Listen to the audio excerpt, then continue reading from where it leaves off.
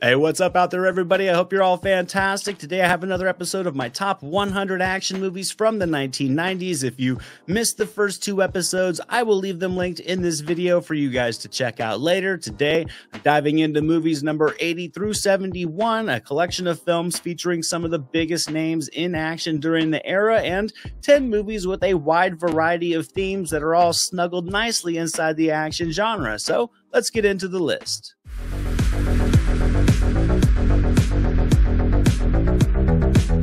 Coming in at number 80 is a forgotten action flick with hilarious waves of comedy. It stars Michael J. Fox as Hollywood's most spoiled movie star and James Woods as New York's angriest cop, and the only way these two are going to get along is The Hard Way from 1991, directed by John Badham. I think this movie definitely still holds up over the years because of the delightfully bristly chemistry between Fox and Woods. This story is well paced and I think able to effectively balance the humor with all the action. As a killer called the Party Crasher strikes the Big Apple, I think Fox is humorous as this whiny actor coming out to New York to research for a role that will give his career some validity, with James Woods delivering a world-class performance as this just burnt-out detective that's perpetually enraged. I think the script fills the story with just enough subplots, and the supporting cast with names like Annabella Sciorra and Luis Guzman and Stephen Lang and LL Cool J elevate their roles easily, I think. And with the practical stunt work,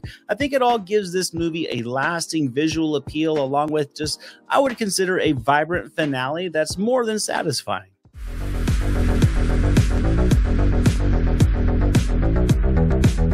Moving along to number 79 is the first Arnold sighting on the list. In this one, he would play a U.S. Marshal deputy that can erase your past to protect your future, and that's what he would do in this adrenaline-pumping thriller that's called Eraser from 1996, directed by Chuck Russell. Now, you could really consider this to be, I think, Arnold's last big box office hit that wasn't a Terminator movie or something from another franchise, and really, despite the flashy technology on display and its, at the time, cutting-edge special effects, this is a film that sort of came out maybe 8 to 10 years too late. It has a very strong 80s progression and vibe to it. Then you get these bold splashes of digital effects that were typical of the mid to late 90s that hold up modestly well, yet there is something fun and mindless about this movie. Arnold and Vanessa Williams are not that good together, but I think James Caan is an enthusiastic villain. But I think what makes this movie fun overall is the action. I think Eraser gives Arnold tons to do, from taking out bad guys by hand, to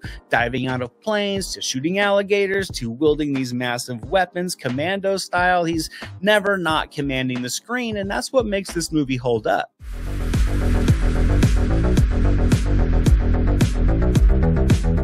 My number 78 pick is a French action thriller. Its American remake, Point of No Return, has already been mentioned on this list. This original is written and directed by Luc Besson and features a new kind of lethal weapon. She has no fear, she's sweet, she's loving, and she kills. In 1990s, Nikita, also known as La Femme Nikita, starring Anne Perriot. Now, I think this movie delivers a riveting blend of psychological thriller and full-out action romp as a woman is forced into training to be an assassin. I think the Perriot's performance is perfect for this plot as she goes through really the ups and downs of the life that's thrown at her. She has a vulnerability to her during the softer, quieter moments of the movie, and as she evolves into this assassin, she really is able to showcase the needed range to believe her as being a viable killing machine. The story is able to provide more than enough intrigue. I think that really helps elevate the uneasiness and the tension of the gritty action, and Besson directs the hell out of this movie. The action sequences are just shot with killer practical effects. It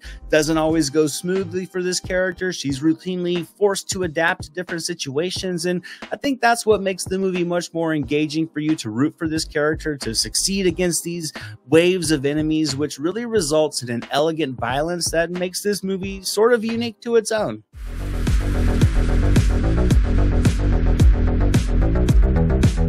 Next up at number 77 is certainly a forgotten military action thriller. The tagline was "One shot, one kill, no exceptions." The movie is 1993's Sniper, directed by Luis Loza, starring Tom Berenger and Billy Zane as snipers behind enemy lines. To me, Sniper is one of those strong action films from the early 90s that just doesn't get mentioned as often as it should. It's admittedly a a familiar progression inside the world of these military-themed mission movies, but the world of Snipers, I think, is explored more than enough to add a unique layering to what I would otherwise be just a simple turn-and-burn action romp. It's not necessarily deep at all, but it is filled with suspense, and it's a surprisingly effective psychological thriller at times, which I think does blend well with the emotionally charged performances from Berenger and Zane. A veteran sniper is paired with this NSC agent to take out a South American politician, and it is a thrilling ride. The jungle locations are immersive, and the direction from Losa is fantastic, and I think Sniper is a movie that can really keep you on the edge of your seat. It has characters you can connect with, and when the intensity ramps up, the violence is plenty satisfying.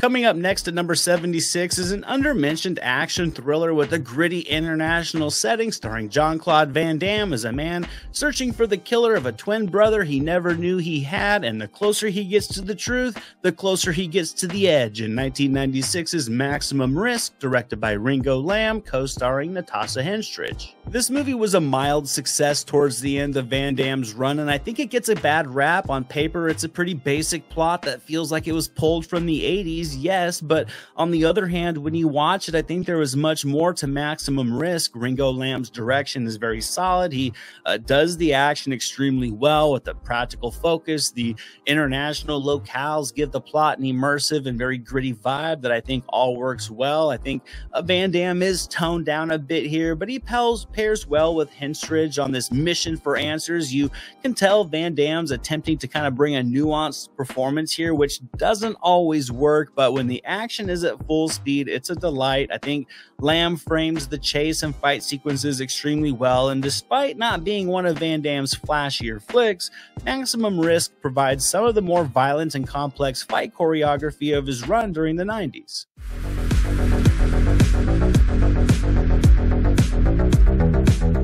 Next up at number 75 is an iconic early 90s gem about an LA detective that was left for dead by hired assassins, and he's waited 7 years to even the score because this detective is Hard to Kill from 1990, starring Steven Seagal, William Sadler, and Kelly LeBrock. This was Seagal's second film, and he definitely delivered all you could hope for from an action star, outside of running with any trace of masculinity, I guess.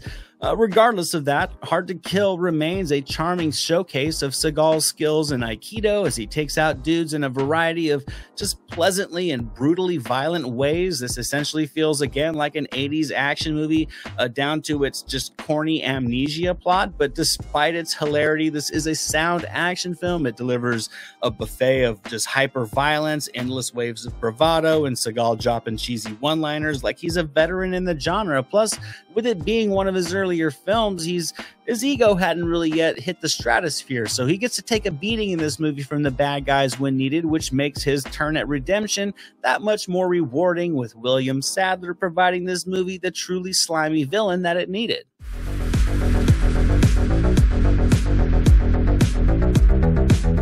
My number 74 film features one of the all-time action icons there ever has been, and another hot up-and-comer in Hollywood at the time who would both star as professional hitmen from different generations that would face off in 1995's Assassins, directed by Richard Donner. Now, Stallone was sort of hit and miss at the box office during this portion of the 90s, and much like his performance in The Specialist the year before this one, he does feel a bit lifeless in this movie compared to his action icon status. He does certainly fit the needs of the film, and I think with Donner's direction, there is a sleek, polished vibe to this movie that makes it easily consumable, I guess you could say. It's really just a playfully violent game of cat and mouse between assassins from different generations, but I think what makes this movie so much fun is the endlessly vibrant performance from Antonio Banderas, who comes in and effortlessly steals this movie. Without Banderas, Assassins would feel bland and a bit flat tonally. However, with his delivery of his mannerisms and his expressions and his just tone and his sadistic mischievousness, it's really one of the better action movie villains of the 90s with this performance. And I think Stallone and Banderas going toe-to-toe throughout really gives Assassins a thrilling and highly engaging pace that can easily lure you in when you sit down to watch it.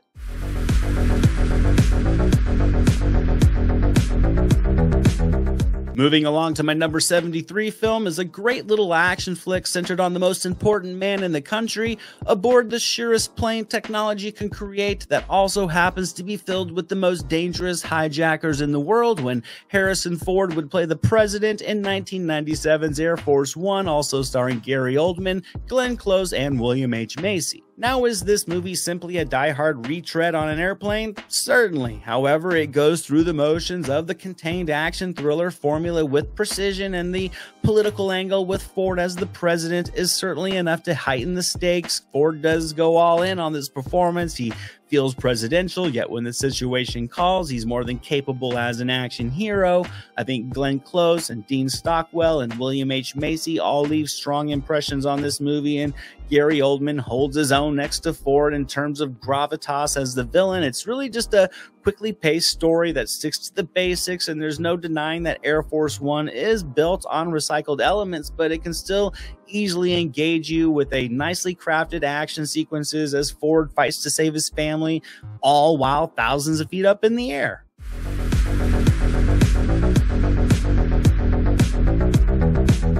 I have a gritty little action thriller for my number 72 movie. If you have a secret, he knows it. If you have a weakness, he exploits it. And if you have anything good in your life, he will destroy it. That's why they call him the Corruptor from 1999, starring Chow Yun-fat and Marky Mark Wahlberg.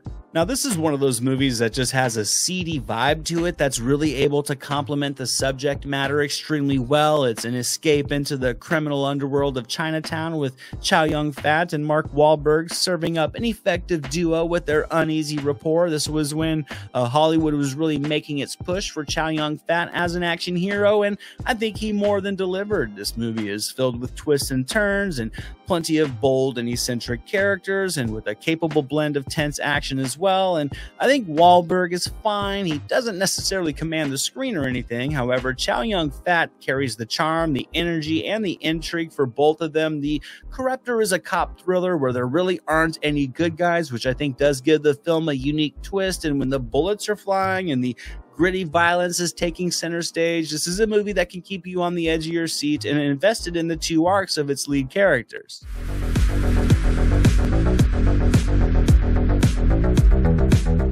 There's something dangerous in the air with my number 71 movie, a supercharged film filled with stunt work that would take crime to new heights. That film would be 1994's Drop Zone, starring Wesley Snipes, Yancey Butler, and Gary Busey from director John Badham again. Now, I'll assume I like this movie more than most people. It's, yes, a traditional action thriller with a heist and a fuel of revenge at the core, but it's all nestled nicely into the world of skydiving to create a fun-filled ride with suspense and plenty of visually appealing action that's fueled by a lot of stunt work. I think Gary Busey is great as the eccentric villain. Snipes is strong as usual, front and center as the star. There's a charming summer atmosphere to this movie that I always enjoy. I really do appreciate the unique elements that it stitches onto this tried and true action formula. I think Snipes is more than charming as he's driven to find the killer of his brother, and the inevitable clash with Busey and his gang is a fun build-up. I think Busey is not completely unhinged here, but he is close enough to fill this vibe of a maniacal villain. Snipes gets his time to drop it out and fight down with the bad guys, and the practical effects and the vibrant musical scoring in Drop Zone make it a charismatic summer romp up in the skies. And that wraps up this collection of 10 films, guys, numbers 80 through 71, and what a list it was, with names like Stallone and Van Damme and Schwarzenegger and Snipes and Seagal and so many more. All these movies are definitely worth checking out if you haven't seen them, and they're certainly worth revisiting even if you have. Again, if you've missed the first 2 episodes in this series, I will link them down in the description below for you guys to check out and here on the end screen. Also, be on the lookout for episode 4 coming very soon, breaking down films numbers 70 through 61. I'll see you guys then, and until then, movies never say die. This is Jack Burton in the Pork Chop Express, and I'm talking to whoever's listening out there. Survive a war, you gotta become war. I suppose we have to register you as a lethal weapon. You trying to say Jesus Christ can't hit a curveball?